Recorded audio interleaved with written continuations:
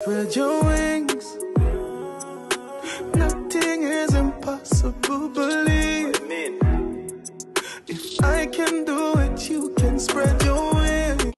Hi guys, welcome back to my channel. So today's video is a long-awaited video that I was supposed to make about a year ago. It's been about like 10 months since I made my jerk shrimp recipe video, and in that video I had some mango avocado salsa, and a lot of you guys in the comments were asking how to make the salsa. So you know, it's late, but better late than never, and I got you today. So right now, this is just an overview of all the ingredients that I'm gonna need for the salsa. So right here, I'm starting out with 1 lime. I have some cilantro, black pepper right there, 1 red onion, mango of course, tomato, yellow bell pepper, green bell pepper, red bell pepper. I have an avocado right here, some Cajun seasoning, and some salt. We're just gonna use a little bit of this salt. So this is basically just a brief overview of everything that we're going to use today. If you guys want to see this mango avocado salsa, then definitely keep on watching this video. So one of the very first steps you want to take is to make sure that you wash everything that you're using. So I'm not using the whole bell peppers. So I have a half a yellow bell pepper, half of red, half of green, and right here I have my purple onion. I basically just stripped the outside layer of the onion, and then I just have this left. I have my mango, tomato, and my avocado. So I'm not gonna wash the cilantro as yet because it's leafy. I want to make sure that I get that really well, just in case there's like any bugs or anything in that. So I'm just gonna wash the cilantro by itself. But you want to ensure that you wash everything that you're about to cut up. Oh, I forgot to mention that I also washed the lime. Like when you go to the Korean store, the grocery store, wherever you get your produce from, you do not know like who touched what, so you gotta ensure that you wash everything. And right now it's the winter time, so it's definitely cold and flu season, and yeah, we don't need that. So wash literally everything that you're about to use. So once I'm finished with washing everything, I basically just use some napkins to pat everything dry.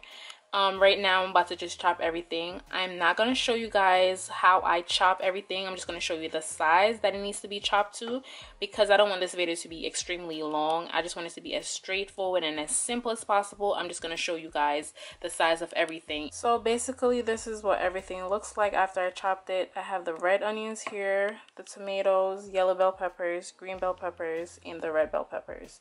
You could chop it to whatever size you'd like, but this is the size I like using. I don't like the onions to be too big because then it's going to just start tasting really raw. So this is a matter of preference, but this is the size that I like using. I basically just combined all the peppers, onions, and stuff that I just chopped.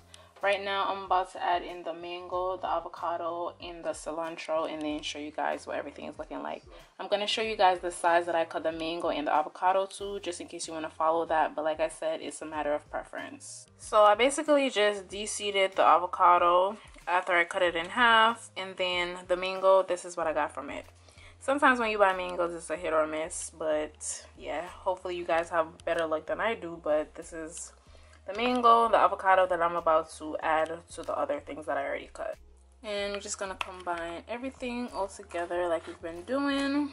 I'm gonna give everything a final mix once I add in the cilantro, the lime juice, and the little seasonings just to give it an extra kick. I just roughly chopped about 6 sprigs of fresh cilantro, and I'm just gonna add that atop everything. And then the last ingredient that I'm going to use that I need to cut is the lime.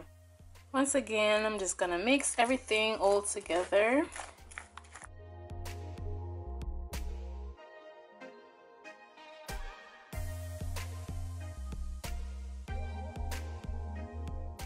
So I have my lime cut in half.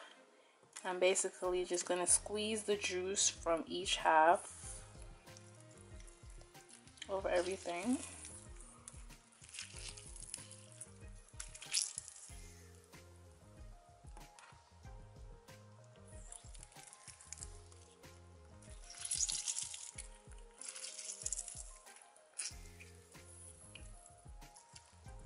And then once again, just combine everything together.